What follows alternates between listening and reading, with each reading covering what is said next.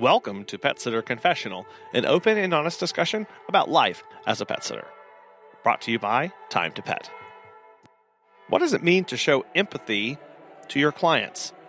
It's a way of connecting with the nervous ones, and it's a way of helping those to make sure that they feel like they're not alone and they're fully understood and can connect with your services and the value that you bring to them. Today, Stephanie Castro, owner at Stay Home Pet Sitting, joins the show to talk about implementing empathy in her business for not just her clients, but her staff as well. She also talks about why she works with special needs pets and the importance of using the right language when communicating with their owners. Let's get started. Yes, first off, thank you for having me. Super excited to be here. And so my name is Stephanie. I have a pet sitting business in the central part of Houston. It started in June of 2014, and we do pet sitting for all sorts of pets. We come out to you so that the pet stays in their space stress-free in their home. So started in June of 2014. What happened around that time that made you decide I need to go into pet care? Oh, this is a great story. So I say it started with an explosion. Okay. So back then I had a dog named Dodger. He was half Great Dane, half Pit Bull. And every time I traveled, I would take him to my parents' house. I'd drop him off there. He loved going there. He enjoyed it.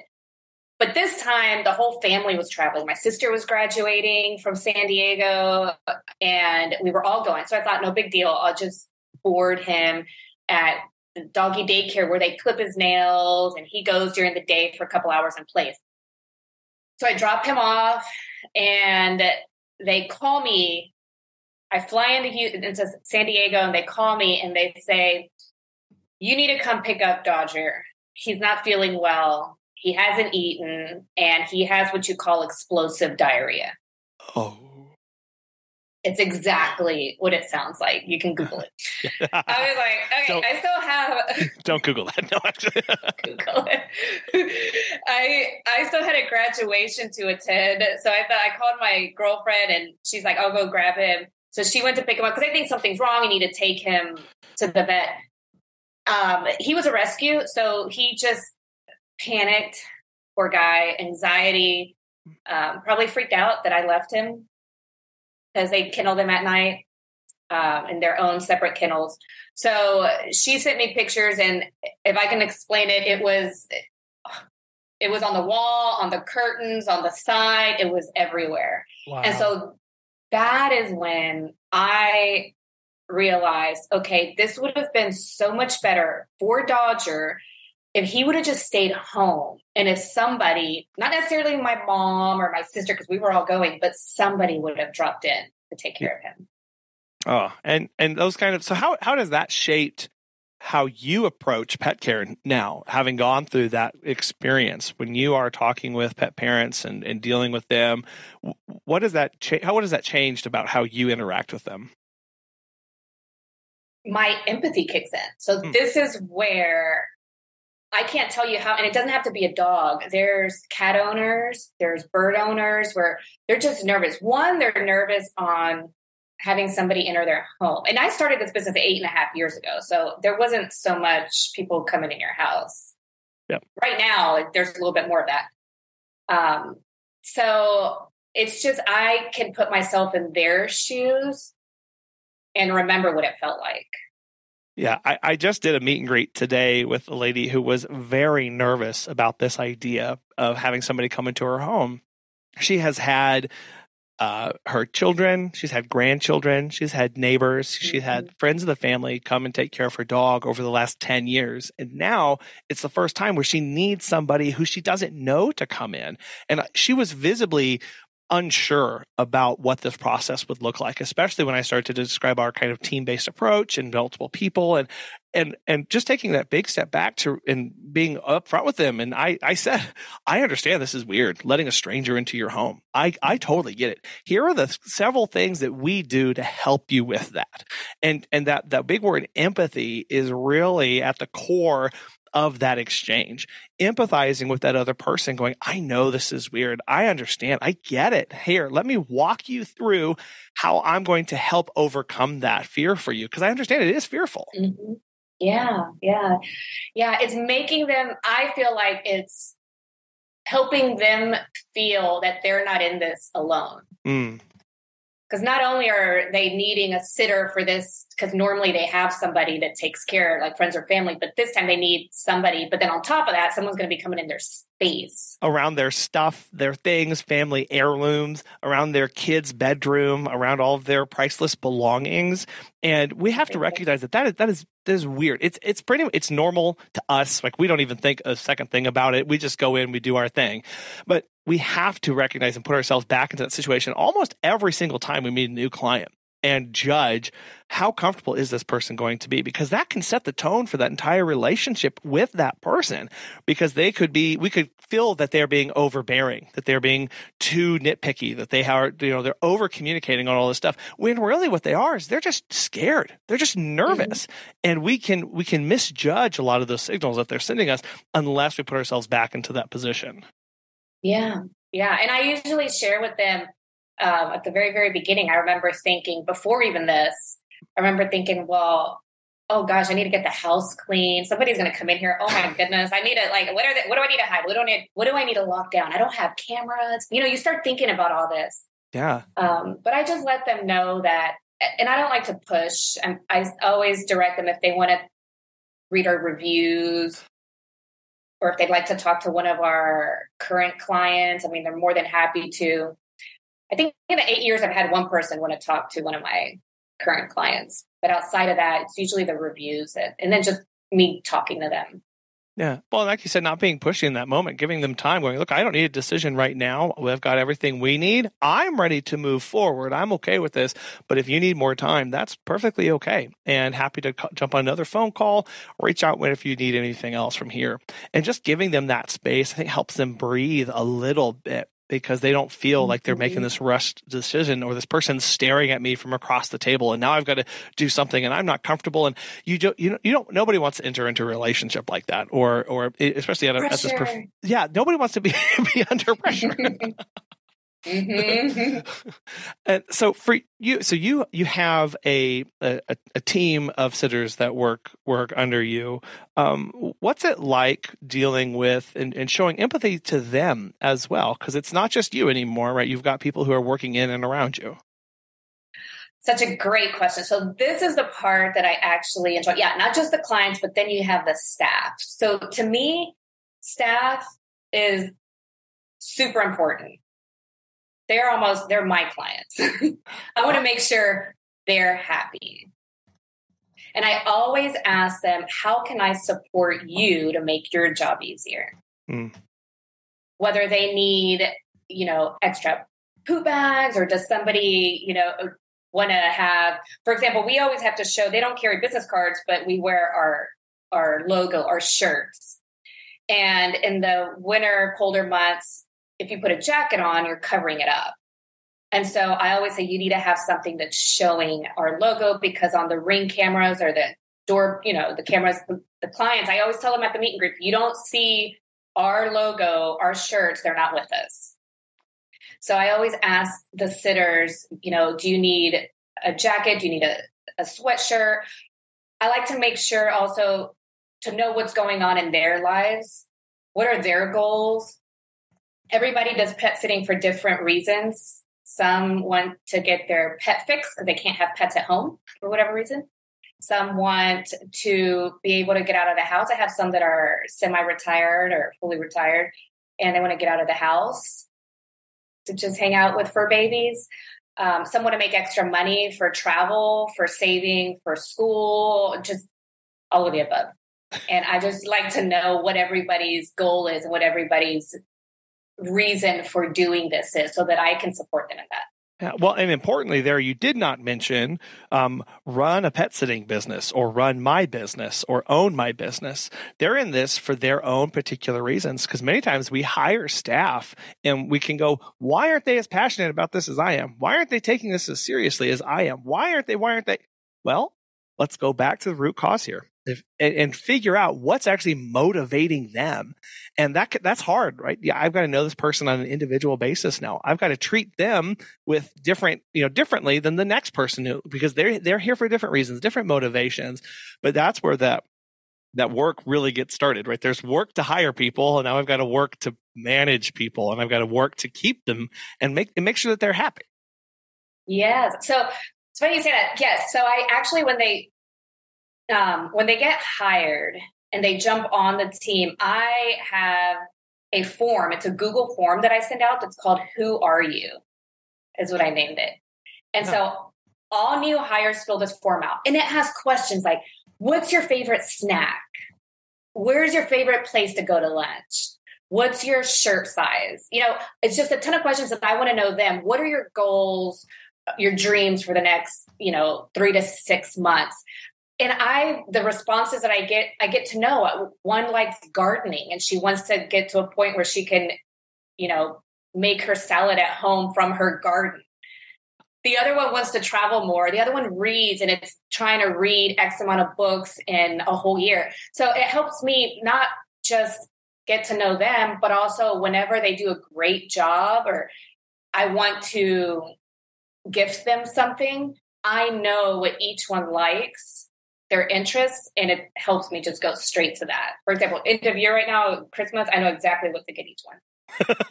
Well, and how to connect with them or get them connected with others. We've just gone through onboarding several new staff members and just having conversations with them going, what do you like to do when you're not walking dogs? Like, obviously I know you love being here, Jay, just kidding, whatever, but like, what else do you do? And I learned just by having those simple conversations that like 4 of our staff members are hardcore gamers and they play online games and they're on Twitch and they're doing all this stuff. And it took me a while to be like, well, what do I do with that information now? I know this about them.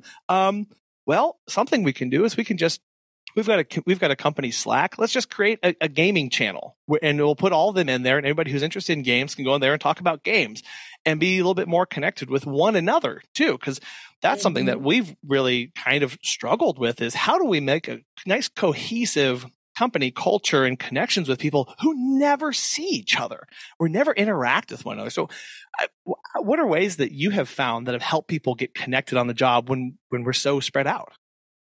So we actually do quarterly. I say quarterly. Sometimes it's every 3-4 months, but we do quarterly get-togethers.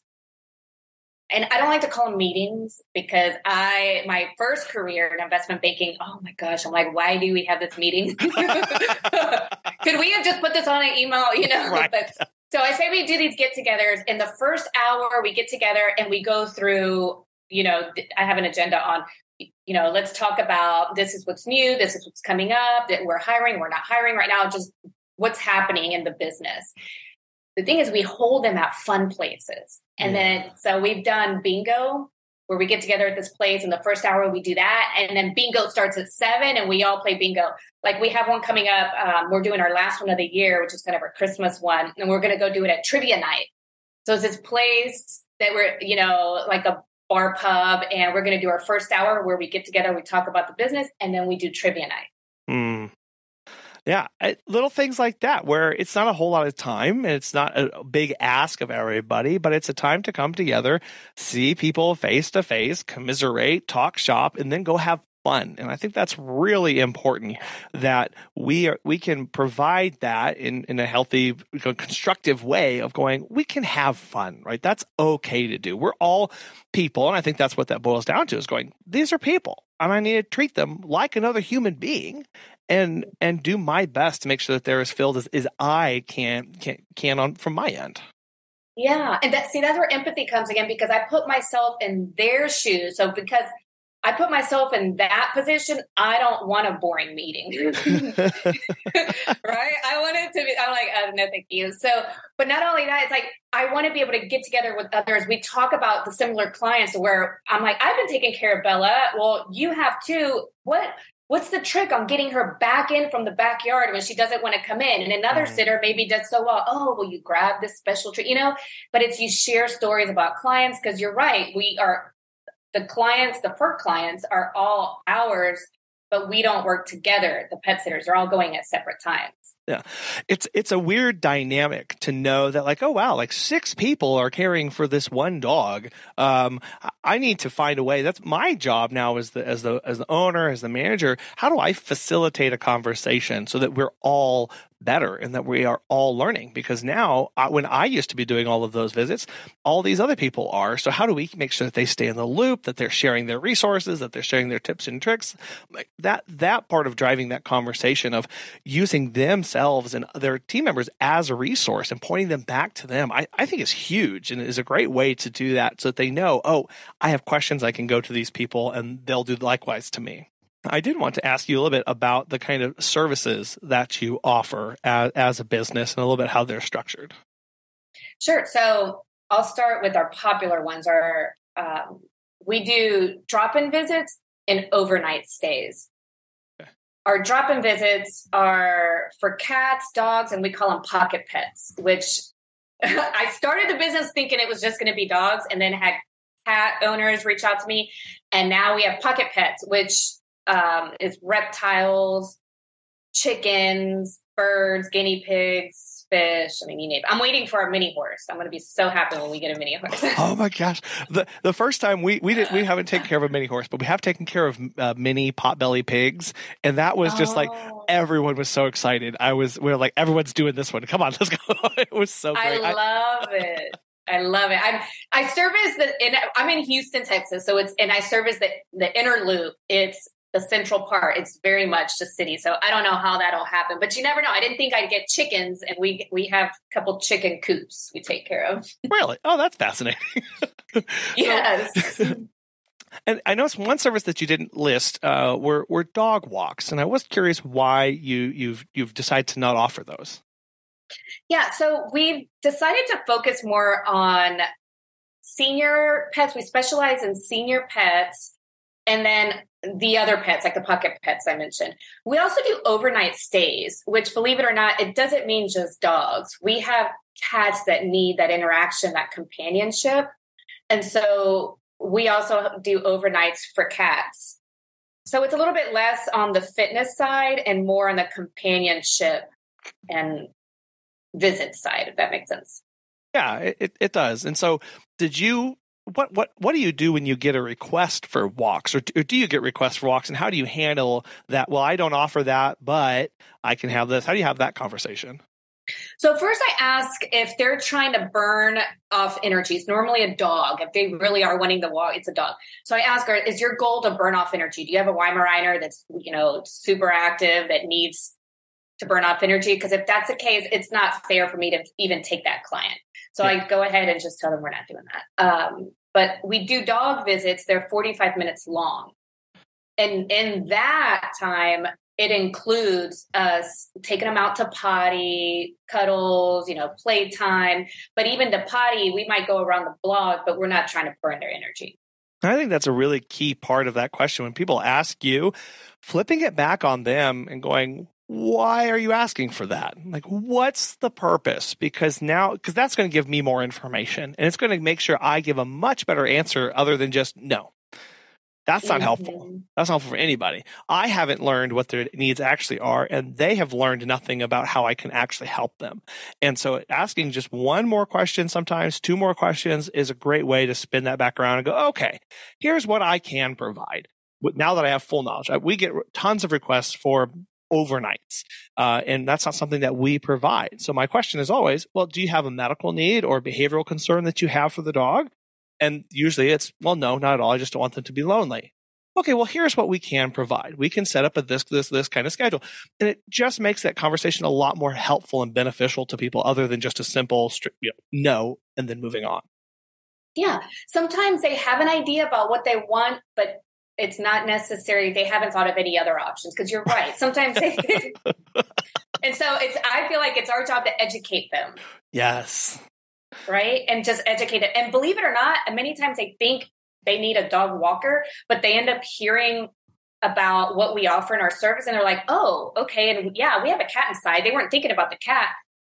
So while we're there, your dog's going to be able to go out and potty, but guess what? The cat's included. Yeah. And so we can take care of your cat. Your cat gets fed, litter box they love it. Yeah, it is. They're like, okay, it's like me. Can really open their eyes to those possibilities, because you're right. They don't know what they don't know. Right? They're only equipped with so many terms and so little bit of the lingo that they've never had to use before. Now, oh, my friend said something about a dog walker. I need a dog walker, and spinning that back, you're right. Because now it's like, okay, well, I can do a whole lot more than just that. I can if you want, but also let me talk about the cat, the fish, the pocket pets. Let me talk about the mail. Let me talk about all this other stuff that we provide. And usually by the time I finish with that kind of thing, they're going, oh, really? You'll do all that? Wow. Yes, I will. We didn't know this service was around. It's usually what I get. No. Yeah, and it does fall to us at the individual level to assist in that educational process, because they're not going to get it anywhere else. They're not. And that's where, having a clear idea of what we can't provide and how we can help them, that is part of that educational process of what we can do. And so since 2014, you have stayed in the inner loop of Houston. I know you will go out for additional fees. How have you been finding and attracting the clients that work best for you in your business? So it's been organic, to be honest, up to this point. I'm about to kick off and do a little bit more marketing here and targeting on specific areas, even within the inner loop. As of right now, we're on the first page of Google. Okay. And so we get a lot of Google hits, Yelp. We have a lot of Yelp reviews, and then social media. So our Instagram page, our Facebook page, and our Facebook group that we have been extremely popular. Now, are you finding it easy to communicate who your services are for and the price point that works best for them? Or what kind of do you get any pushback from people who find you looking for care? No pushback. If there's any pushback on our price point, then we're just not a good match. That's the way I see it. There's plenty of fur babies out there and plenty of qualified pet sitters. Yeah. So I'm like, sorry. But no, I feel like for the most part, it's really just the social media, the algorithm, I think, that's going on within the Instagram, at least. For sure, Instagram way more lately has, we post a lot. All our sitters after each visit, they do a story. And our story also links to Facebook. And so our clients, our current clients are on there, and then they're able to share. And so we end up finding a lot of people that are considering or thinking about us. They don't need us right now, but maybe, you never know, they follow us. Yes. And then they join our Facebook group, or they DM on Instagram, and they'll usually say, I've been following you for several months, or we were moving in the area. And then that's how we connect. What do you think converts people from a follow on your Instagram to actually going to book? Because I know many sitters struggle with that aspect. They may go, I've got so many followers. All these people follow my account, but no, I'm not getting as much business from that. So what do you think it is that eventually kind of gets people down to go ahead and book with you for a service? I feel that it's me making it a lot more personable. So I do a lot of call to action on there. So I don't just post, but I call to action: follow, share, comment, send me a DM. So it's telling them, even if they're thinking about it, somehow, you'll see us say like, share, forward. I also include links to our Facebook group and say, come in our Facebook group. And that one, for example, you don't have to be a client. Anybody, anywhere can join. It's a private group, but anyone can join. And they follow. And so they start seeing what I post. The other day I posted tips. I try to put value out there. And I mentioned 3 tips on leaving your pets that have separation anxiety for the holidays. And I had so much feedback on that. They're like, oh, I didn't think about that. I'm going to try this. So I just build that relationship with the followers. And then as that grows and as I'm building a relationship or trust, next thing you know, our conversation goes into, can we meet for a meet and greet? It's content that engages is what I hear with that. It's content that is bringing people into a story or into a purpose where they are now engaged to like, to comment, to share, to do something, they're engaging with you here. Now, all of a sudden, you are you're top of mind for them when something comes up, when a need arises. And so keeping them engaged and interacting with you is that way to go, okay, they might not need me now. They might not need me in 4 months or 6 months, but next year, when they have that trip planned, I will be top of mind. And that does take posting, engaging good content. It doesn't always land or hit perfectly every time. I know, I've just personally, but you just keep trying and you just keep people involved and engaged. Yeah. Oh, trust me, it's not perfect. You don't want perfect because then they're going to say, what is this?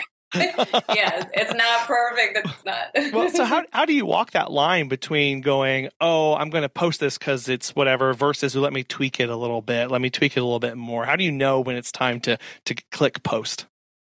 Oh my goodness. So I do a little bit of everything. Some of it is fun. It's like recently we had something happen with the water in Houston, and all I know was breaking news for a day. You couldn't drink the water. So I'm like, oh, this is good.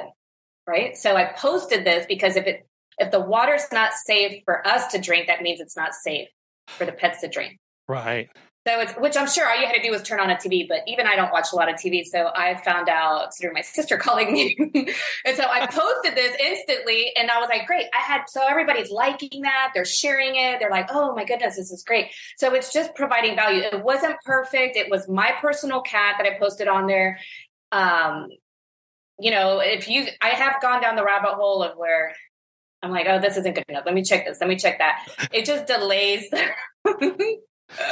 It delays, and it keeps it from being personal. Like what you just said of that's one way that's one thing that attracts people to you. Mm-hmm. It's personal. It's you. It's your personality. It's your sitter's personality. If we try and sanitize and scrub that out too much, it just blends in with the background. And so keeping that personal touch allows us to connect with those clients who we really want to be connected with. Yeah, I think they love it. I think they did, but I do different things. I don't know. The other day, I also was mentioning pet products that are popular. I get a lot of cat owners that ask me about litter. What litter do I recommend? And so I thought, let me make a post about this, or a video. Yes. Yeah. And so I made a video about the cat litter that I use. It was in my house with my cat litter, and I showed it. I mean, so that wasn't pretty, but it was, to me, I think it was giving off a lot of great information. It is, because again, when we start to grow and trust and build that relationship with us, those questions come naturally. They go, who else am I going to talk to about this? I don't know. I could ask my vet, but I don't see them as often as I do my pet sitter, my pet care provider. So I'm naturally going to be more inclined to go to them, and just being upfront and honest about what we have, our knowledge, our resources, and presenting that to them. And sometimes what I've done is gone, hey, that's a really great question. I don't know. Let me go spend 10 minutes Googling and I'll send you a couple links, right? Sometimes that's all it is, but that is huge to them because they don't have that time, and they're looking for us to, in a trusted way, screen through the myriad of information that's on the internet, and then presenting it to them in a more cohesive manner and condensing it down for them. That's invaluable to them. To me, that's just telling me, hey, listen, if this one client is asking for this, I bet you there's more that want that. So you know what I ended up doing is creating a page on my website that says items we love. Have you heard of Time to Pet? Susan, the pet gal, has this to say. Time to Pet has helped us grow exponentially. We believe the platform's features make us by far more professional than other companies who use conventional dashboards. They are the software gurus constantly developing and improving the platform based on user feedback. This decision was a good one. If you are looking for new pet sitting software, give Time to Pet a try. Listeners of our show can save 50% off your first 3 months by visiting timetopet.com/confessional. I love that page that you have on your website. It's so straightforward and simple, and now you've built that and you have that. So now people can find it organically, or when people go, hey, do you have recommendations for XYZ? You can go, actually, yes, I do. Glad you asked. And then you send them a link. Yeah, it's so straightforward. So you mentioned a little bit about the pets that you work for. They're more senior pets. They're a little more special needs pets, both medically and a little bit behaviorally as well. So I know what's really hard with some of those pets is building trust with them because they've been through a lot or haven't been through enough. And so how do you build trust with pets who are fearful for those first several times?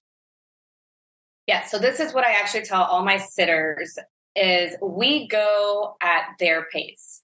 Okay, so we go at the dog's pace, at the cat's pace. If the cat's hiding, we like to at least put our eyes on them, right? We don't want to make sure they're here. We know they're there, but we want to make sure they're here. You'll find them under the, cover somewhere, and then we leave them alone.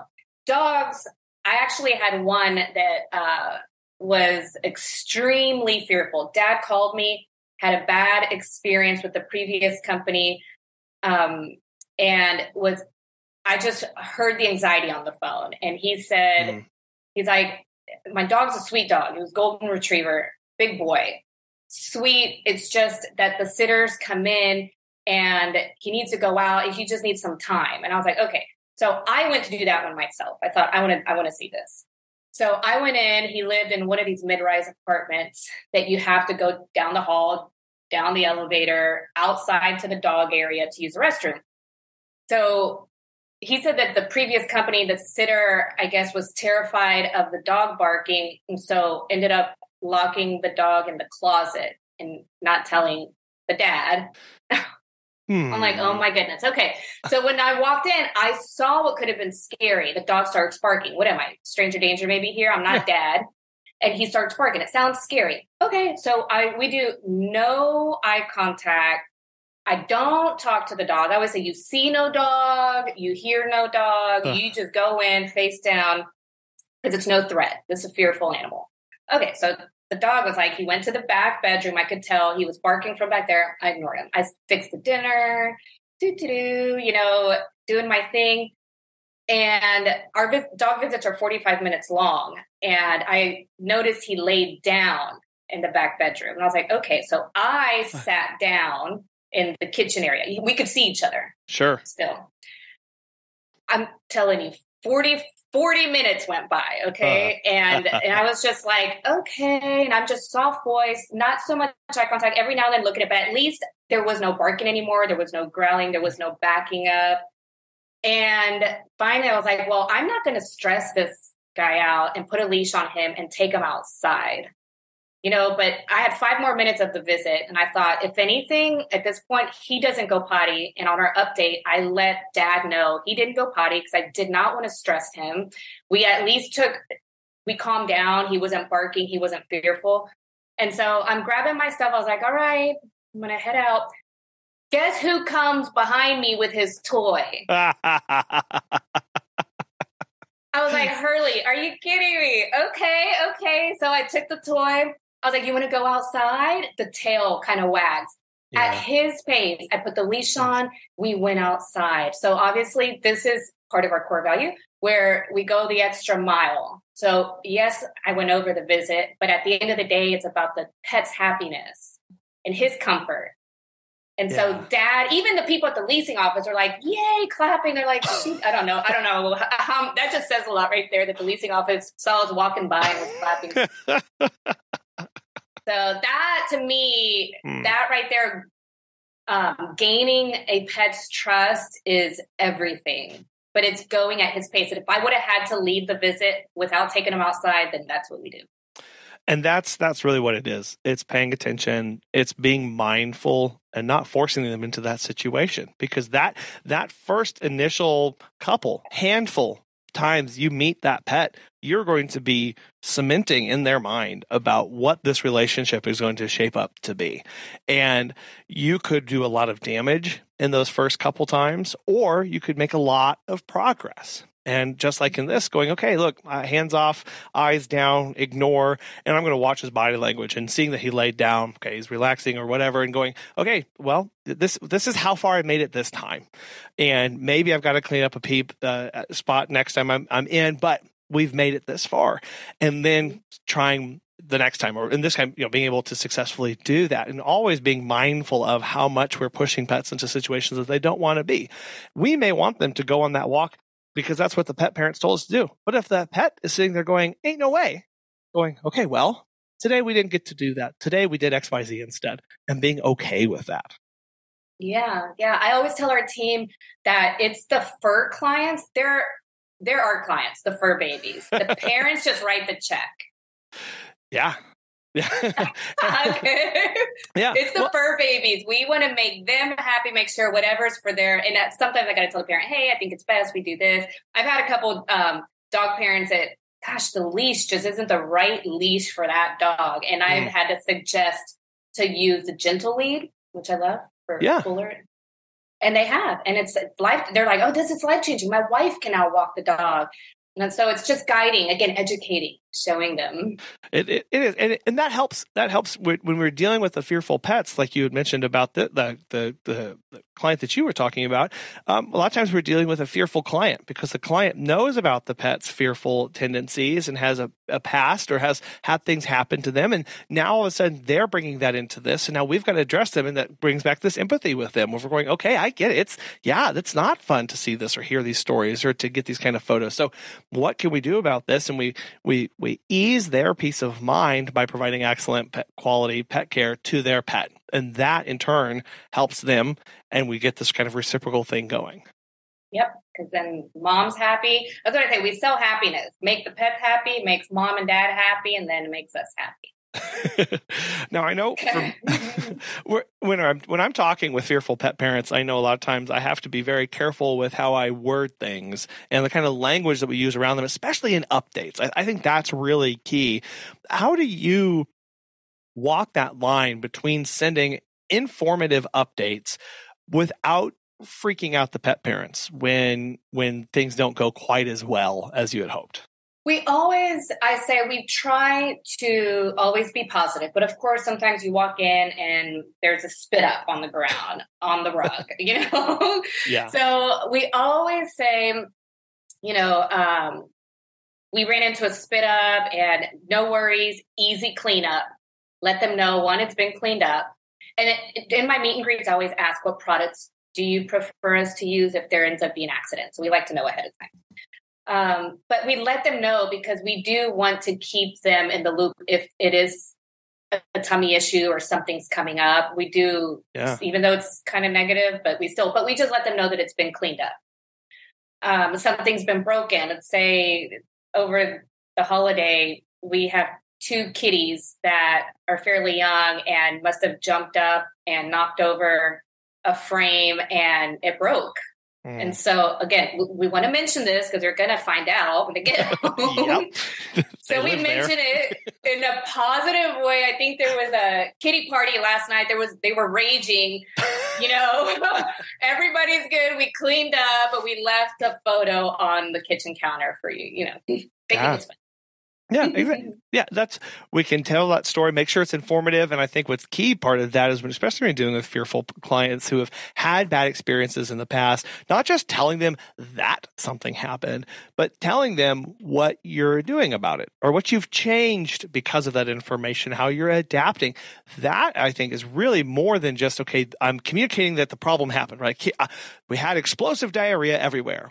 If that's all, okay, what else is, and that's where we start building that trust. Because not only did you tell me, now I can see how helpful you're going to be for me and that you are the professional that you claim to be because of the next steps that you're going to tell me. Yep, it's been taken care of. We're just letting you know what happened and it's been taken care of. Yeah. You mentioned a word earlier about one of your core values. And so I did want to know what your core values are in your business. We have 4 core values. They are, we do the work, we go above and beyond, we make no excuses, and we keep our word. To be honest, just about, I'd say maybe a year and a half ago, I am now living, because these are not only my business core values, but they're also my personal core values. But now I am hiring and firing in the business according to these core values. And before, I think I was a little bit more lenient, like, oh, okay. But now I hire as long as we align with these core values. And I also fire if for some reason I missed and I see that your core values and my core values aren't meeting where they should for our service-based business, because it's a service-based mentality. Yeah. then I fire where need be. How do you go about finding out that match? Are those simple questions or those conversations? Do you have a Google form that you've designed for kind of each one of these to get some idea? Or what's it like deciding, okay, this person is or isn't aligned? So I actually list them on our job description for any time I'm hiring. I list them. And then at all our meetings, I mention them, I bring them up, and I remind everybody, on the team that remember, and sometimes it's not necessarily exactly the way I said it, but I always say, remember, we go the extra mile, which is we go above and beyond. Yeah. We do the work. It's also the same thing. We do it. It's not, there's no excuses. You make no excuses. You say you're going to be somewhere, then you be there. And I think that is part of it, reminding it, because again, it flows from us, right? We're the visionaries. It's our business. We're hiring people into this, and it's our job not only to be empathetic and managing and growing and kind of nurturing them well, it's also in training and guiding them in the values that we hold. And that takes reminding. It's reminding and showing and telling, and then showing and telling some more, and then repeating. Because every situation that comes up, I'm sure you've got, okay, this is a learning experience, new thing happened. You are able to sit and go and reflect how this falls in your 4 values, how you're going to handle it. But now we have to teach other people about that, and how are they going to view that, and remind them about that process. And I'm sure it can be tedious to go, okay, it's the same 4. They didn't change since yesterday, but here we go again. But sometimes you have to do that as new things come up. Yeah. And you really, like you said, how do I hire with that? I mention it, and I'm very upfront, especially in the interview process. I'm real upfront and say that we are very much an entrepreneurial mindset group, because you do still end up working solo. I'll train you, but you end up going on your own. There's nobody that's going to be behind you to pick you up, and so, and if these 4 core values are an issue, hey, no hard feelings. If you need to get up and leave right now, I completely respect that. If there's any issue with that. So I give them that shot to see. And most of the time they're like, okay, well, no, I love this. And you can tell when somebody they have compassion and they're pet lovers and pet driven. You can just tell there's something, and I'm very intuitive, so I can pick up with this pretty easily. Because you could also tell the ones that are not so much in it for the pets, and they're in it more for the pay, I guess, which there's some, they're trying to just make ends meet, and that's fine. But in this position, we're going into so many people's homes and lives that I'm extremely particular in that it's not just about pay. It's mostly about the pets. Getting back to that motivation. And now we see this holistic approach here going, okay, I'm starting with people's motivations. Their motivating factors are going to influence their ability to align with the core values of my business. Because one of the core values that I did not see in here was make as much money as possible, regardless of ethics and morals. That wasn't on here for a very good reason. Yeah. But there are people who may try and get a job just to get a job to get money. Not that that's bad, because people need to pay bills, but we have to take a step back and go, whoa, there's some other things we have to screen through first. Yes, I'm going to pay you, but I'm going to pay you in this way. And this is how we're going to be structured. And this is how we're going to act in these scenarios. And for us, we spend some time during our interview process kind of walking through a couple case studies of like, hey, this thing happened. This is how we handled it, just to give them some idea, a little bit of flavor of the business and our expectations for them, to help set up a little bit of that before they get in. But I know sometimes that's hard to communicate to people. The core values that you have here, when did you start implementing those? Did you have those since 2014, or did they kind of develop over time? I did not have those since 2014. I think I had those subconsciously for my personal self. It's just the way I led my life. Yeah. But for the business, in the last year and a half, I came to find out that, wait a second, if I was to intentionally use this towards the business, I think we'll go to a different level. It really does show that tight alignment. Again, it's our business. And now I'm sure you feel, you tell me, like you feel a lot more probably energetic and invigorated with your business, knowing everything's here. I don't have to be a different person whenever I'm on work mode versus personal mode. it's easier for me to make decisions in the scenario because I'm true to myself and true to who I am. And it's better able for me to live in this lane as opposed to having to spend all this energy to be something different or think different or all that kind of thing, because it ends up being who we are, right? We don't have to be faking it or feel like we have to fake it. Right. I don't have to switch hats and be like, hold on, it's this Stephanie or is this stay-home pet sitting business owner, So I actually think it's, like you said, it's more genuine, it's more real if it's actually Stephanie. And I am the owner of Stay-Home Pet Sitting, and my core values are the same for personal and business, and it just aligns. Do you feel like that's one way that core values help us focus in our business because we're able to stay true to ourselves? I think so. It actually helped me, and it helped me make a decision at one point to where I had a sitter that was coming out of training. And so she was about to go in the field on her own, coming out of training. And she made a comment and it just didn't align with our core value. And I thought, oof, it's like I felt it in my stomach. It just didn't sit right with me. I was like, okay, it didn't sit right because it didn't align with my core values, which are the same ones for the business. And so I gave her the opportunity, and it was something that was going against service-based. It was less about providing great service to the client and the pet, and it was more about her and compensation. And so I had a conversation with her just to understand and before making a decision. But at the end, it's like when that voice in your gut, in your head just gets louder and you know what you have to do. And I finally then decided, and I said, you know what? You can't get the reward that you want if you don't take control. And so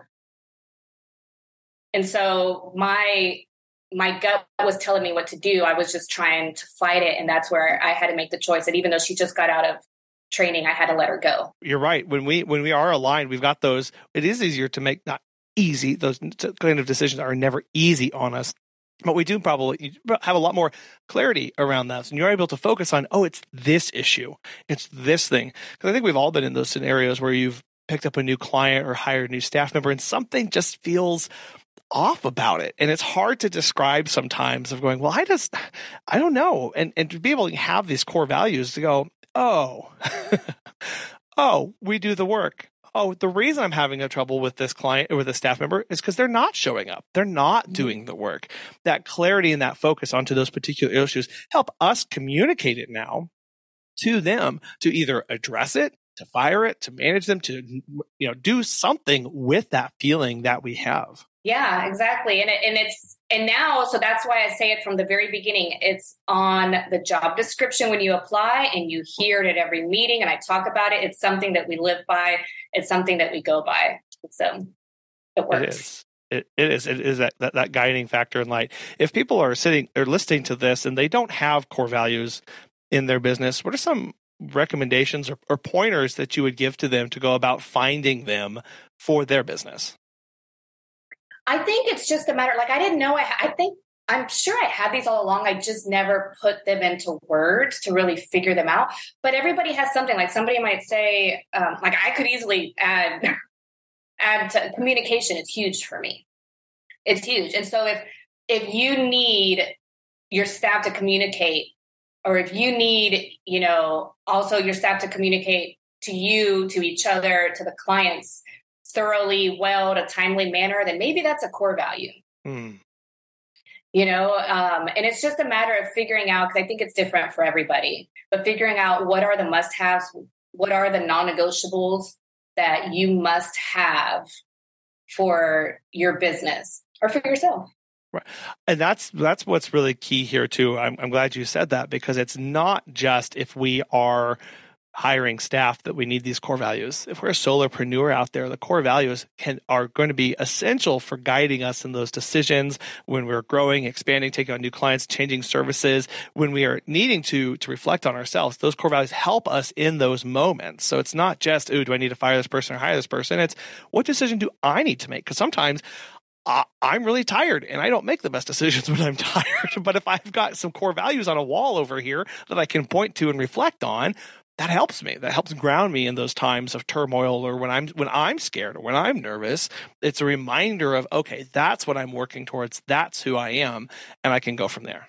Stephanie, I want to thank you so much for coming on the show today and talking us through your business, how we can be more empathetic with our staff and clients, and really what it means to go that extra mile and help and build trust with fearful staff, clients, and pets. But I know that there's a lot more that you do, and there's a lot more going on. So how can people get connected with you and follow along with everything that you're doing? Yeah, so they can find me on Instagram, or my personal Instagram is Steph, STEPHC 0509. And then the pet sitting Instagram, all of it is Stay Home Pet Sitting. That's for Instagram. That's for Facebook. And then we even have a Facebook group, the one I was mentioning, which is Stay Home Pet Sitting and House Sitting. Stephanie, again, this has been a real pleasure. I want to thank you so much for coming on the show today. Thank you so much for having me. This was fun. Empathy drives us for a lot of reasons. It drives us to do our services well, drives us to set up the services to be meeting the exact needs of our clients. It drives us to seek out more education and training, to seek out bettering ourselves time and time again. It drives us to continually meet and do our core values of our business, so that ultimately what happens is our empathy allows us to make hard decisions because we are connected with our why in our business, and we never lose sight of that. When we get out of alignment with our why, with our empathetic nature towards our clients, towards our pets, it's harder and harder to make those tough decisions because we don't know which way to turn. And that's why taking care of yourself, feeding yourself, investing in yourself is so important, because empathy will run out when we are tired and exhausted and we can't move another step forward. So setting those boundaries allows you to protect that empathetic nature that you have and allows you to continue moving forward. We want to thank today's sponsor, Time to Pet. And thank you so much for listening. We can't tell you how much it means to us that you listen, that you share, and that you engage in the community. We hope you have a wonderful rest of your week, and we'll be back again soon.